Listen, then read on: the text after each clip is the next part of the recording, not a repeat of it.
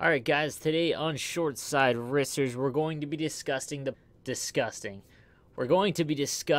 playoff predictor cards. So they have come out, every team has one, with the ability to upgrade to a 93, stay a 90, or the potential to be a 98 at the end of the season. So today I'm going to break down who you should go after, who you should invest in now, who you should wait and see on, who to avoid entirely. So let's get right into it. Alright, so sportsclubstats.com will give us the best look at who to invest in. Obviously, it's sports, so it's not predictive, but you can help and see your odds here. So this site basically tells you what percentage each team has of making the playoffs from this day right now. So if we go through the current locks, no matter what, Tampa, obviously, Calgary, San Jose, Toronto, Imagine, Winnipeg, and Boston are all at 100, meaning that all of these cards, so for example, the Kevin LeBanc, all going to be guaranteed to be a 93. Okay, now some of these are going to be division leaders. Most of them are going to be even 2 and 3 in the division. I'm going to get into that later. What we want to find is the 98s. Now, everyone's going to be like, okay, well, a 93 is still pretty good. You have to realize that they're going to stay 93 or 98 or 90 at the end of the season. That's the second week of April. So if we're looking at trying to get the most bang for our buck as far as your ending team goes, whether it be for the GWC, if you want to play for the $50,000, you want to make sure that you have the best team possible. So let's try and see if we can't bang out these 98s. So basically, these cards we can just eliminate. Tampa, Calgary, San Jose, Toronto, Winnipeg, Boston, and Nashville. All of those are pretty much guaranteed either to win the division or be in this 2 or 3 seed for that.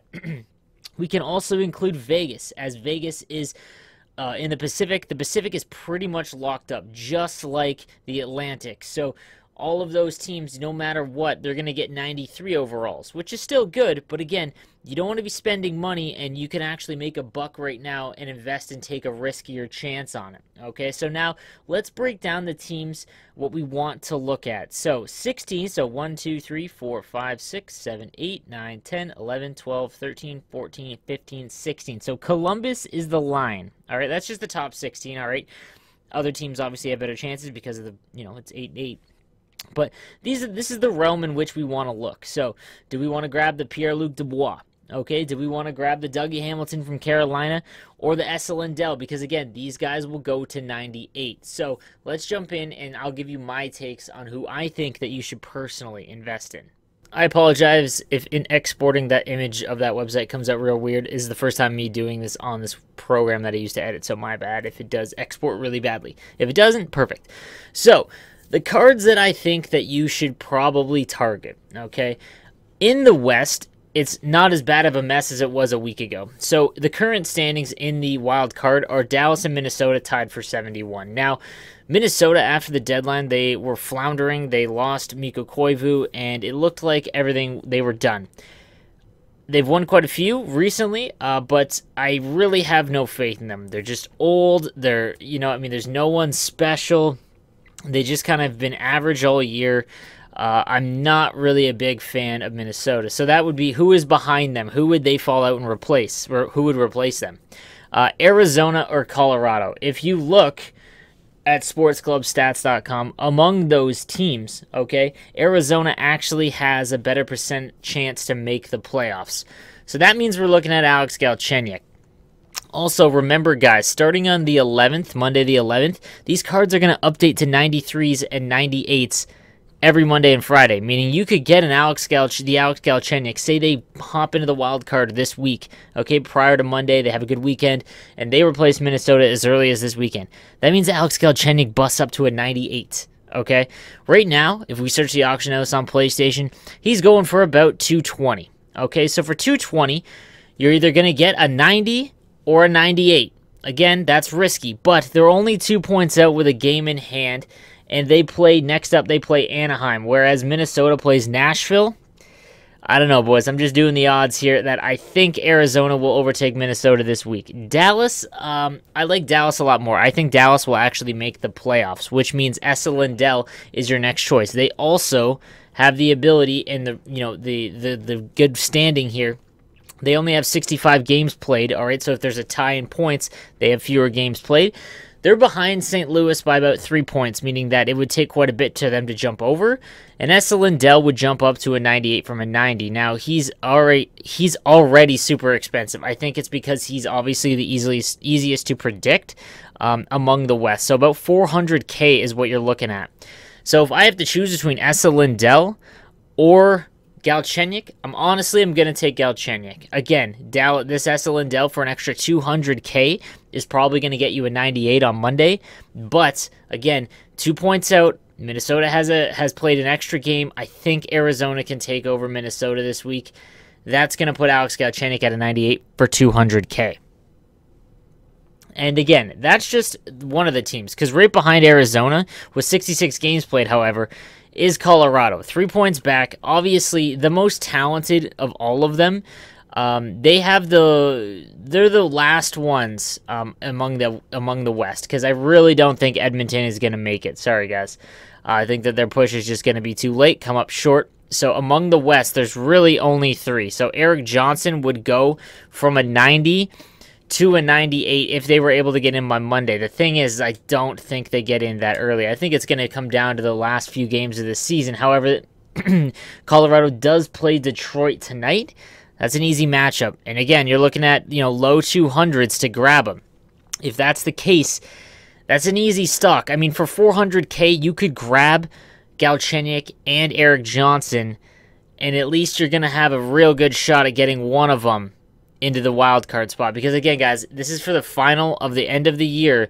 These are the cards that you want, the 98s. The 93s are just, they're not going to be of huge value to you. Team of the year is going to be out. Prime times are all in the high 90s now. Milestones, same thing.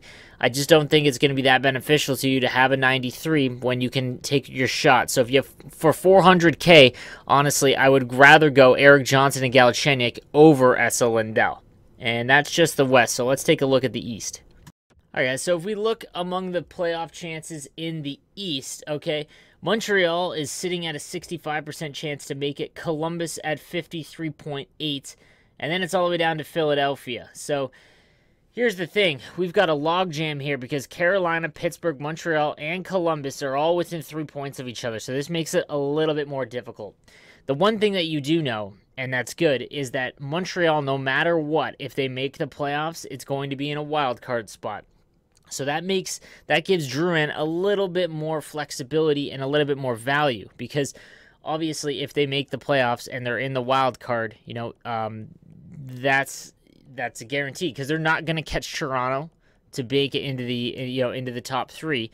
So if we take a look at Jonathan Drouin, who already has 99 speed, by the way, which is end game speed, obviously, you're looking at about 350 to grab Drouin. The thing I do want to mention though, because Columbus is 75 points and 2 points back and a game in hand. Among all the teams, I mean, Columbus is definitely the most talented, much more so than Montreal. And Pittsburgh, who Montreal is tied with, also has Sidney Crosby and Malkin, and I just can't bet against them. Montreal's Carey Price is having a dynamite season, but at the beginning of the year, the roster looks so brutal that it's like, do you really, really trust them? I've been waiting all year for their collapse, and in the last 10 games, they're 4-6 with Columbus hot on their tail, although Columbus is 4-6 after the deadline as well because, well, I don't know, that's just how Columbus is.